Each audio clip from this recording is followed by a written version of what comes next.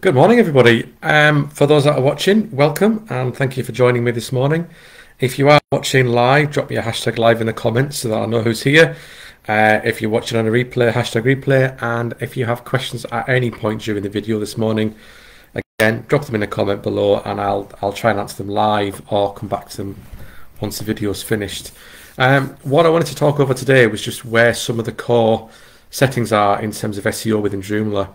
It has quite a few areas where you can set the metadata, page titles, page descriptions that are there, easy to use, but perhaps they're in a slightly unexpected place, or you've just never really considered where they are.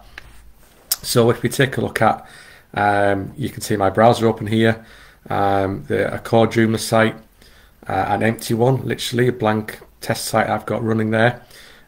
We can see at the top here what we've got as the page title, and within Joomla you've got a centralized place where this can be set for every page initially, and this will add it to every page and it will all be the same if you haven't set one elsewhere.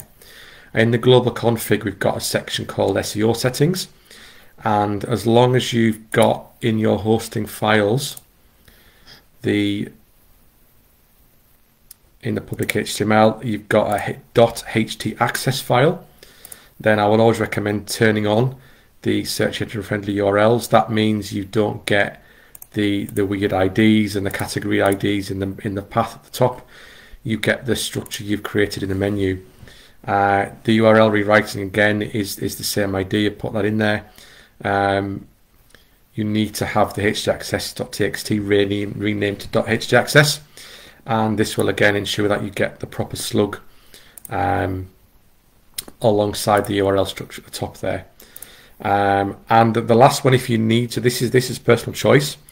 I usually have the site name in the page title, and I usually have it after. You can have it before, and if I save that, what you'll see is at the moment the home page, it's got test at the end. If I save that as before and reload this page, you'll see those flip. So the name of the site becomes first and the page name after. I just prefer to have it after. If visitors are looking at the browser tab, I personally prefer them to see the name of the page rather than where they are and the website name, but that's personal choice, or you can turn it off. Sometimes you might want to set that completely unique in every page, in which case no.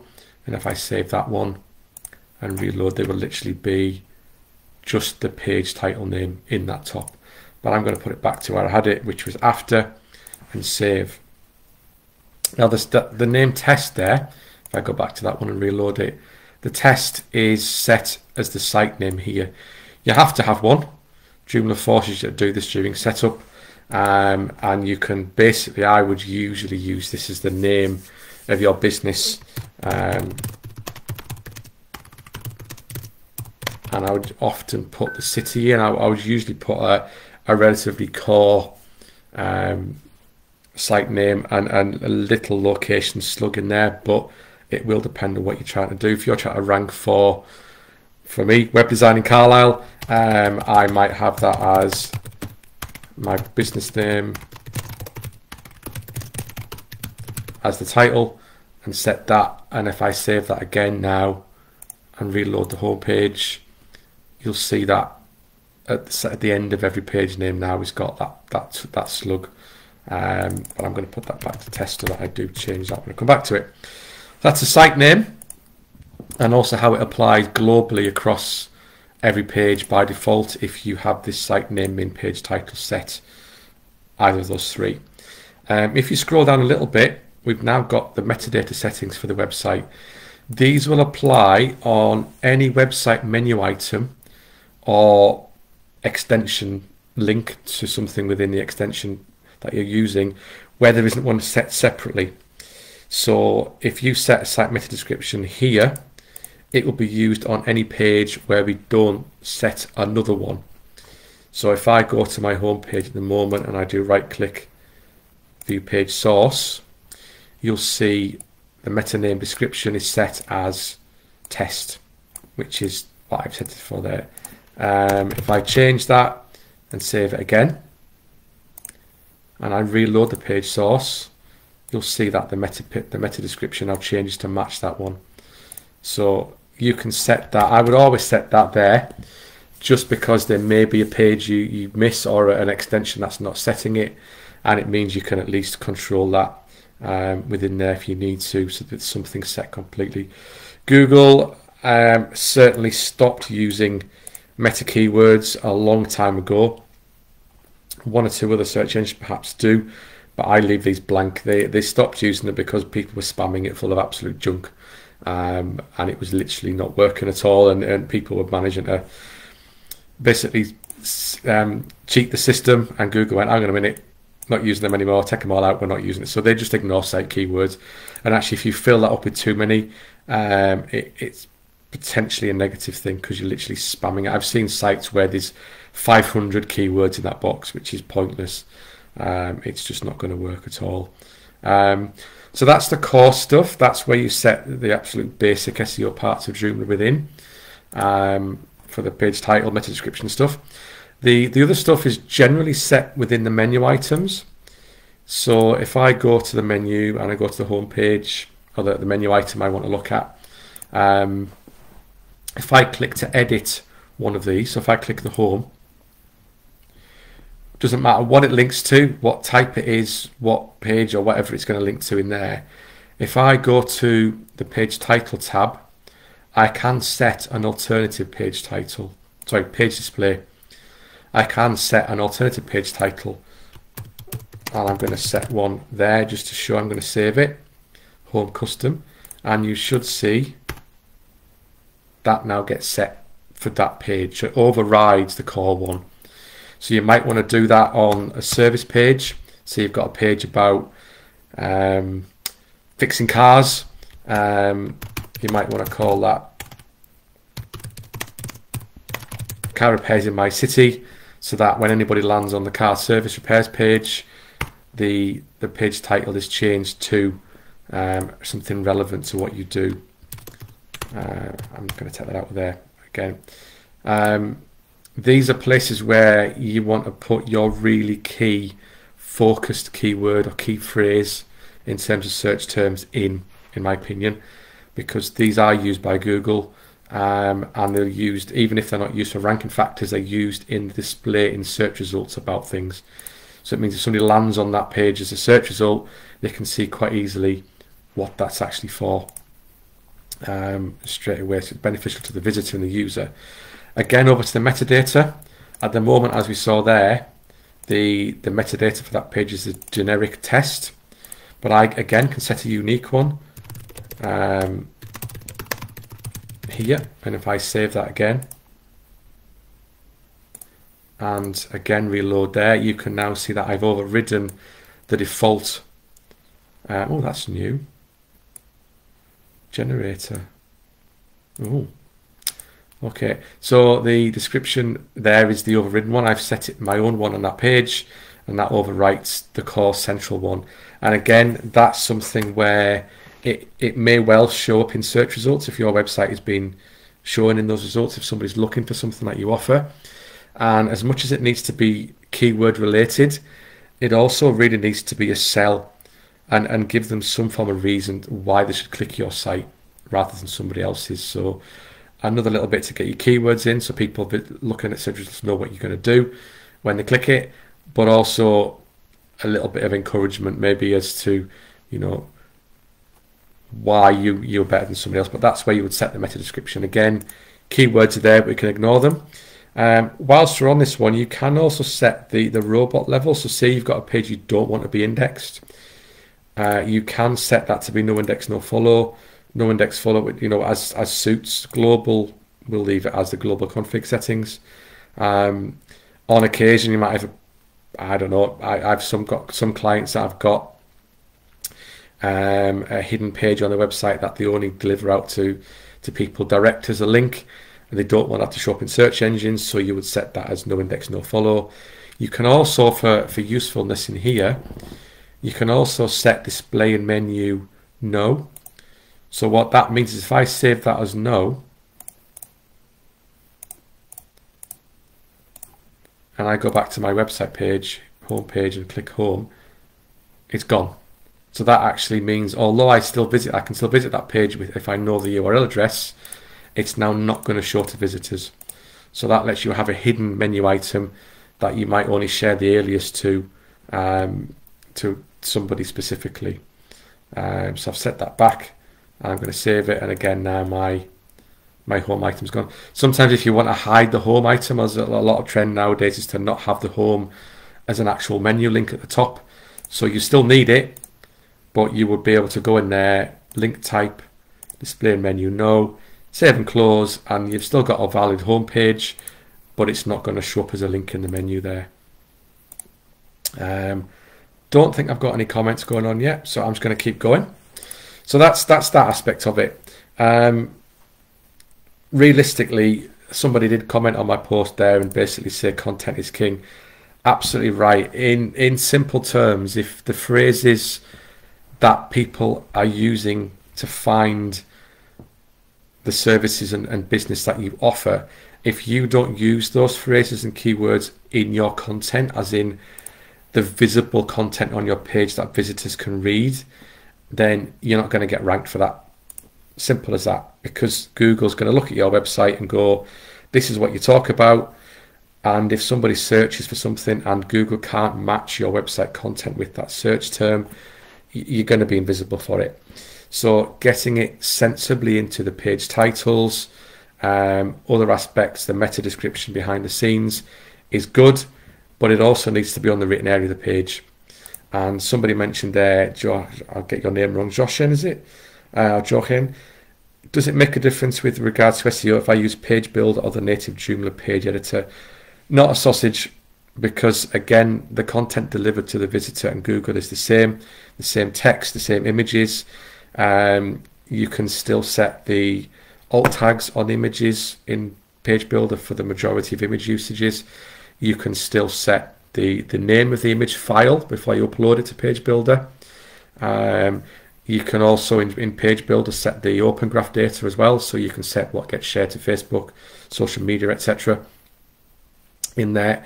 Not a jot. You can still set H1 tags, H2, all of the settings you would do for SEO you can do in Page Builder.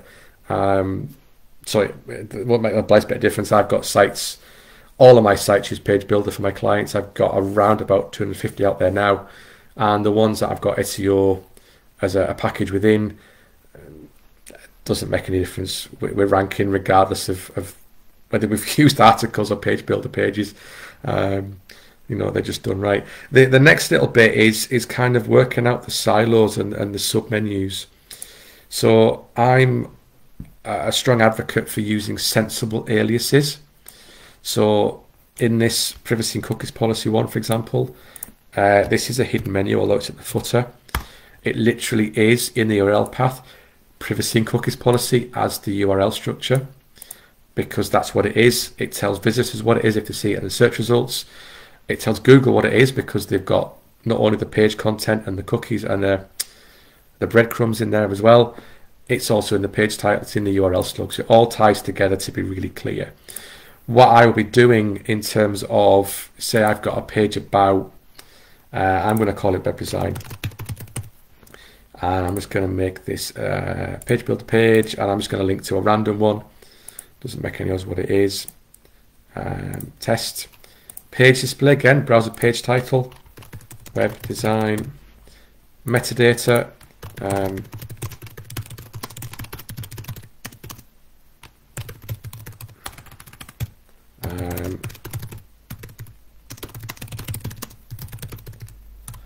Bit of a description for the metadata there. I can enable the page title if I wish. It's the Helix one. I'm going to leave it off initially, and I'm going to do save. So now it's given me the alias of web design. If I go back to my website and do home, I've now got my web design menu item. I can click it. So I've now got my web design in the page title at the top. I've also got it in the page source for the meta description. I've got it in there as well.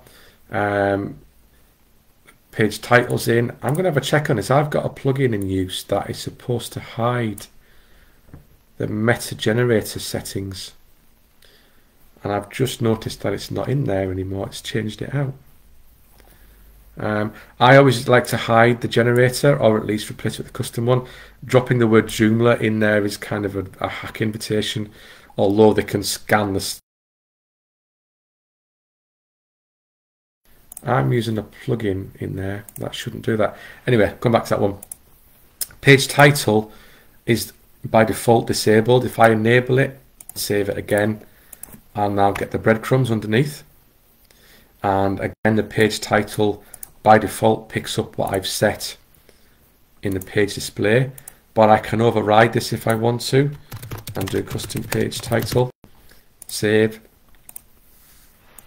and now I've got my custom one, although this still uses the set page title item.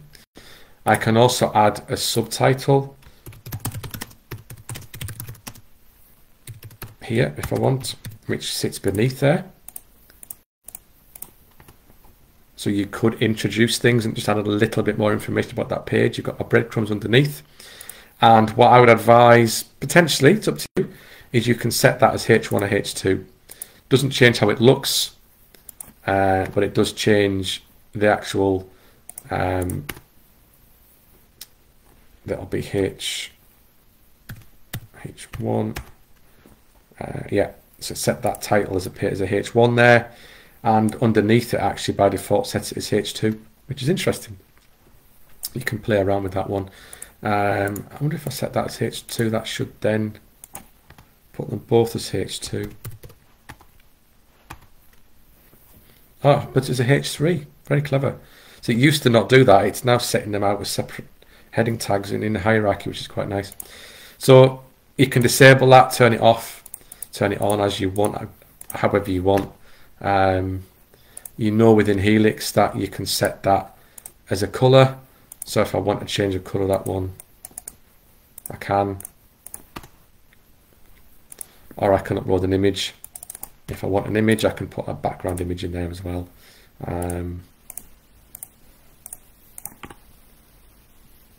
Helix settings, it's up to you. I'm going to leave it as it was, turn it off.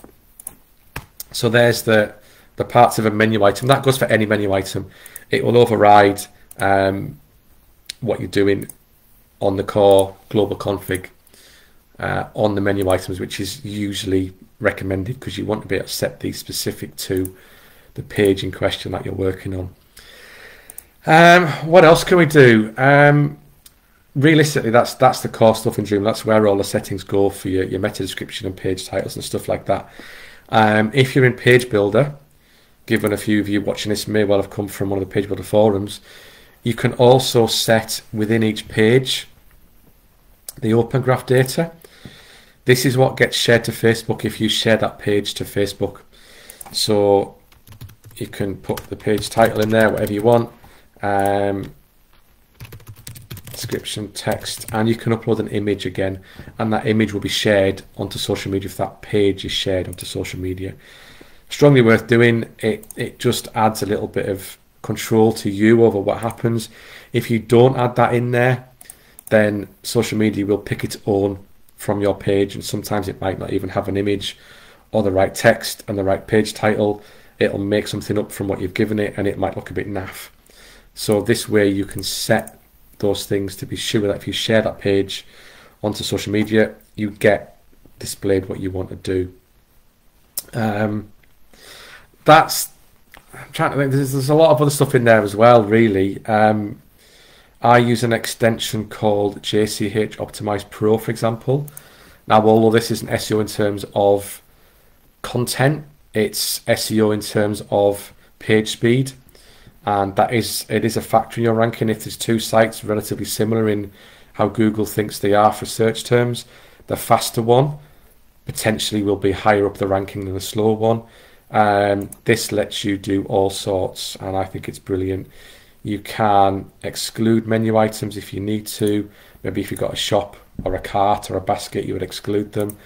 It combines files. You can set cache lifetimes, minification settings, CSS. You can exclude certain files, extensions in there if they're causing problems. You can optimize Google font loading.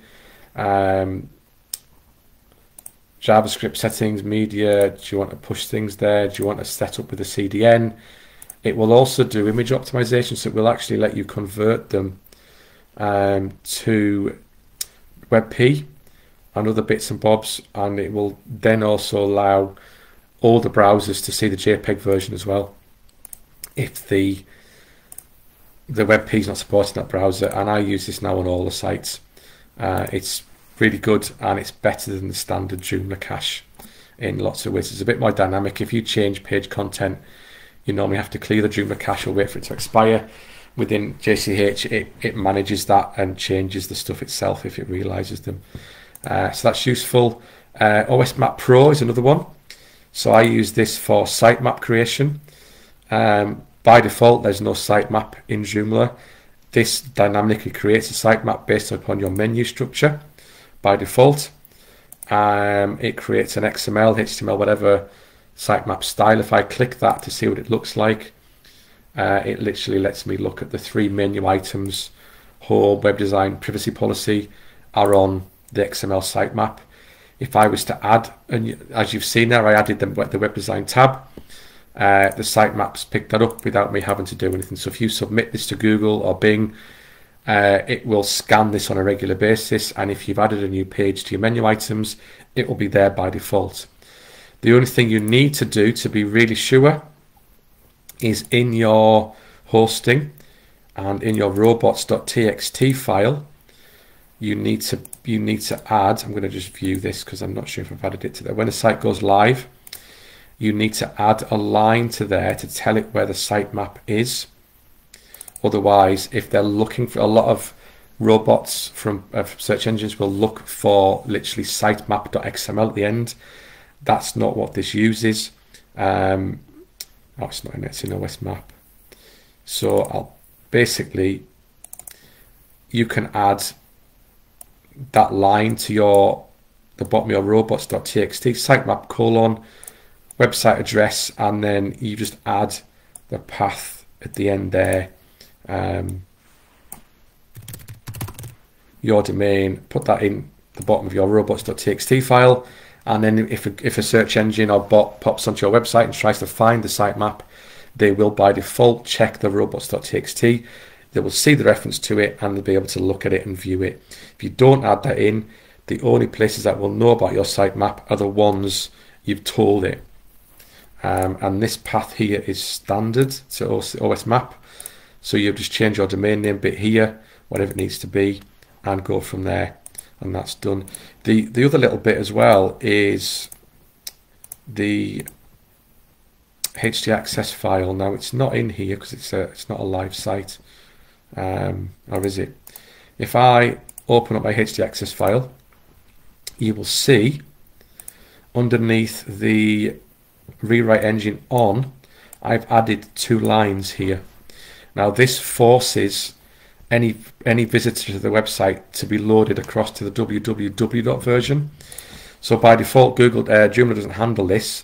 It will let people visit your website on www.website.com and just website.com. And as far as Google's concerned, that is 2 separate websites. So this will actually force them across to the www version, and you'll lose that issue. You'll have no duplicate sites out there, which reminds me of a global config setting. I set this on every site by default. The vast majority of hosting platforms now should be providing you with a HTTPS SSL certificate by default. It should be available free of charge to just use. And by default, unless they've changed this in Joomla 4, this doesn't get set. Force HTTPS is on none, but I will always come in and set this to be entire site, and that means by default Joomla will redirect to HTTPS for you all the time, and that's important. It is a minor ranking factor to be aware of in that one. So it's really worth doing. So that's me for now. I've got across the things I want to set. We've looked at the global config for meta description, page title, site name. We've looked at how you set that in the menu items. We've looked at the Open Graph data in Page Builder. We've looked at a couple of extra bits in your hosting for the sitemap if you use OSMap, and also for forcing www. There is an alternative bit of code that forces it to non-www if you prefer. Entirely up to you. I'm a little bit old school. I do prefer the www bit in there because that's just me, and I'm 44. That's what I like. It's World Wide Web. It's a website. It's www. So that's me. I hope you enjoyed that. There's nothing else I'm going to add in for now. If you've got any questions that pop up in relation to that one, drop me a message. That's friend request. Drop me a message on the video below, and I'll come back to you. Otherwise, I'll see you next week. Thank you all. Bye bye.